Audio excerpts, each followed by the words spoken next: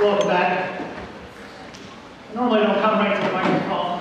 Normally we just kind of start playing, but we're actually going to start with something very different. So first of all, I tried to put some of the accolades from this past school year in the program, and for those of you who are unaware, we did back in March the entire music program went to Walt Disney World, and let's give a big round of applause for our wonderful.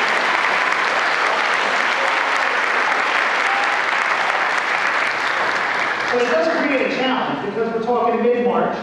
So I know specifically with the wind ensemble, like I'm constantly trying to pick repertoire that's going to push them, and something that even in that truncated time from January 1st when we came back after Christmas to that March, the middle of March, trying to have music that was difficult, hold their attention while also pushing their limits technically, but also we're going to do really well. I'm very pleased to say we were able to get a superior rating even in that short amount of time. Normally, I think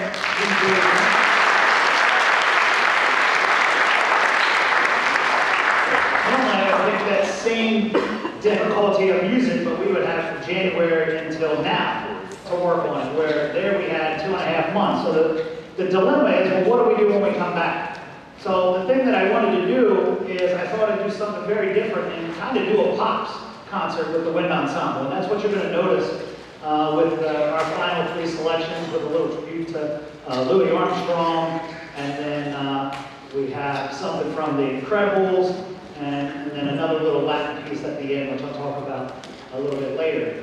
And I was very pleased with that. But over the course of the last several months, it seems like the only time that I was making a post on our band Facebook page was to share the passing of another former band member. And it was very sad having a member of our class of 2006, a star bass player and trumpet player, Zachary Bailey, suddenly passed away at the age of 31. And that hit me pretty hard. That was just a little over 3 weeks ago. About maybe a month and a half ago, we found out about the passing of former brother Gregory Leonardo, who was actually the director of bands for 10 years here at Calvert Hall, and I know the impact that he made on all the many alumni and band members, constantly hearing good things, and so that was very sad to hear of his passing. Before that, we actually had Mr. Levette, who was just an incredible father to just a couple years ago, a graduate and a great individual of our band program. So it's been kind of like this whirlwind, and just kind of even going back to November with trying to celebrate coming home from Medley and just winning our 3rd straight national championship.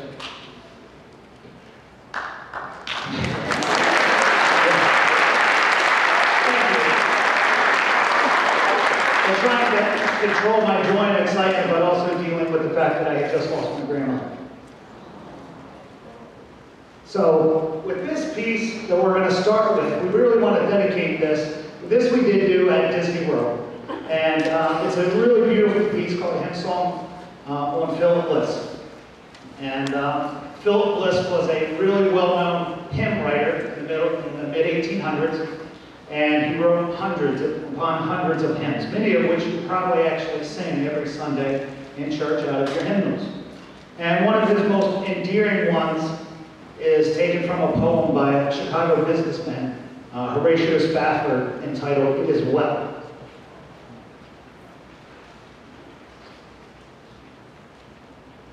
So I'm gonna try to get through this. So Horatio Spafford, he was a Chicago businessman. He was planning a trip with his family to Europe. This is in 1873. And he was a very devout, religious family and part of his community, church community. And they planned this trip to Europe to spend the holidays there. And unexpectedly, a business deal came up and he was delayed. But he went ahead and sent his wife and 4 children. A little over a week into that trip over the Atlantic, the ship is hit by a Scottish vessel, the Lochern, and it sank within 12 minutes. Hundreds of individuals was taken to the bottom, and only saving his wife and his 4 daughters had passed. And his wife gets found on trying to cling to a piece of wreckage, and she arrives and the shores of Cardiff and just sends a message saying, saved alone, what do I do? So Horatio immediately gets on a vessel to cross the Atlantic. As he is nearing that area where the ship went down, the captain calls him into his quarters and says, this is where the tragedy took place. And he didn't look down, he looked to the heavens, because he knew his 4 daughters was with his Lord and Savior. And he immediately went back to his room and penned this poem, It Is Well. So I'd like to actually start by bringing out Junior trumpet Kazimir Kozecki to read the poem for you, and then we're going to play this piece on the hymn song Philip Bliss. We'd just like to dedicate this for anybody who may be out there dealing with grief, continuing to struggle with grief and sorrow, the passing. And I would encourage you to go and find this. It's a beautiful piece. There are recordings of it as well all over the internet. And Kazimir Kozecki.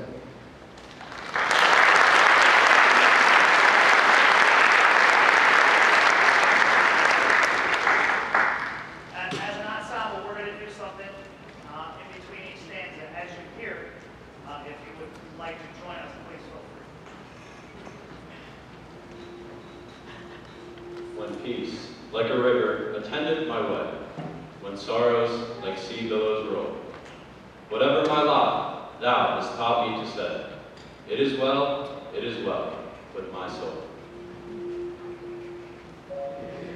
It is well with my soul. Though Satan should buffet, though trials should come, let this blessed assurance control, that Christ has regarded my helpless estate, and hath shed his own blood for my soul. It is well with my soul. My sin, oh, the bliss of this glorious thought, my sin, not in part, but the whole, is nailed to the cross, and I bear it no more. Praise the Lord, oh my soul. It is well with my soul. For me, be it Christ, and still live. If Jordan above me shall roll, no pain shall be mine. For in death, as in life, thou wilt whisper thy peace to my soul. It is well with my soul. But Lord, 'tis for thee, for thy coming we wait. The sky, not the grave, is our goal. Oh, trump of the angel, oh, voice of the Lord, blessed hope, blessed rest of my soul. It is well with my soul. And Lord, haste the day when faith shall be sight, the clouds be rolled back as a scroll, the trump shall resound, and the Lord shall descend, a song in the night of my soul. It is well with my soul.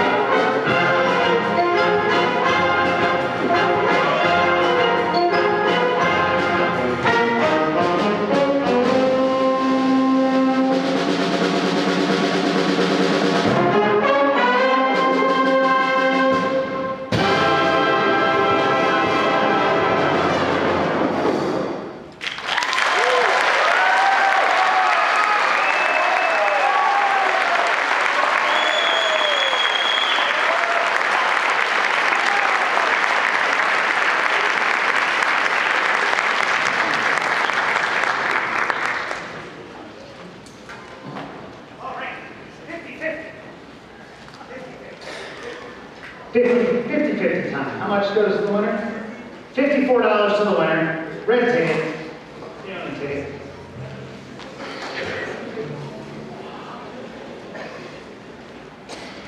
We got 220-5036.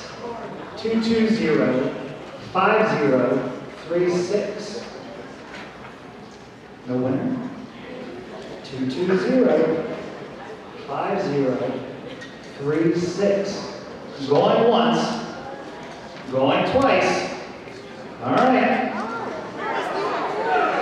$54. We got a winner? Yes. All right. I'm gonna take your word on it.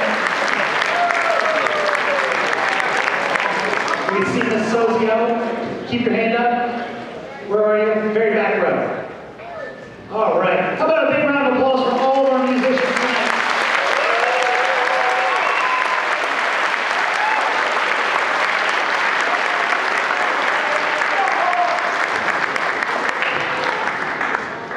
So this next, the last piece that we're going to play, this is a Latin-inspired concert band number. This comes from actually a local gentleman.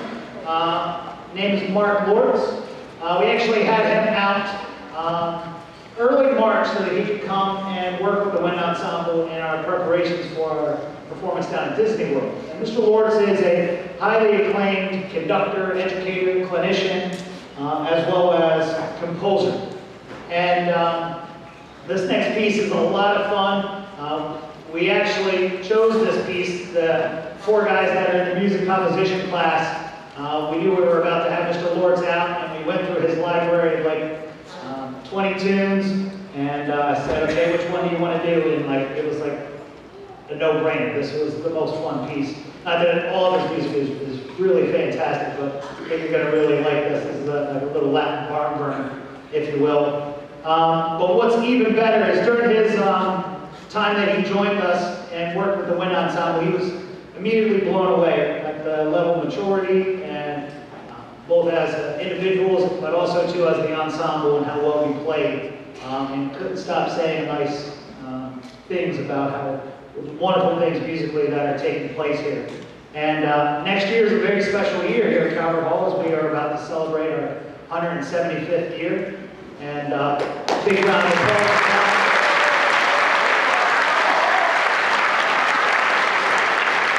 And so after his visit back in early March, I immediately got this idea of what a great gift to potentially give to the school and our community in commissioning a new piece for concert band by Mr. Lords that will ultimately be published and have our name, Calvert Hall College High School, written for their 175th year anniversary. So we have verbally agreed that this is going to take place, and hopefully looking forward to. His goal was to come out this past week and work with this piece, but he was very busy. He teaches at Stevenson University, as well with all of his other clinician duties that he does. And so we're very excited to hopefully next spring be debuting a piece written for the students that you see behind me. So very excited about that. So very cool.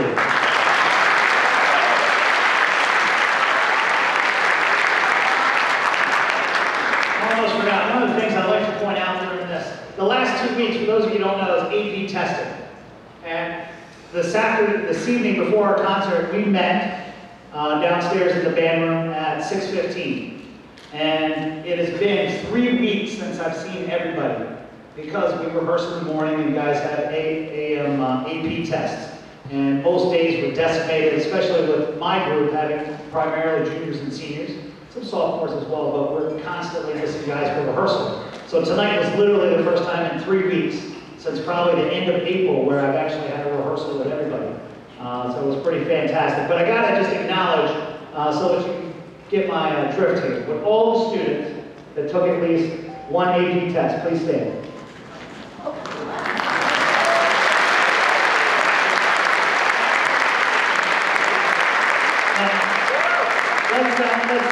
We're going to up the ante a little bit. I'm going to just go ahead and skip over 2. If you took 3 or more, remain standing. 3 or more. Okay?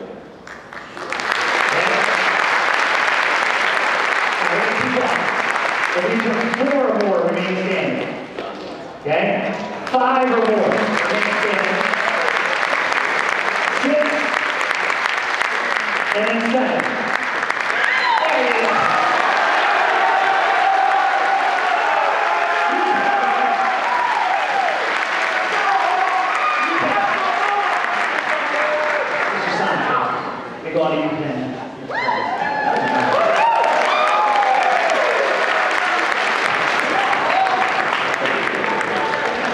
So once again, before we play this final selection, I just got to thank all of you, especially the seniors, for the last 4 years. You are going to be missed.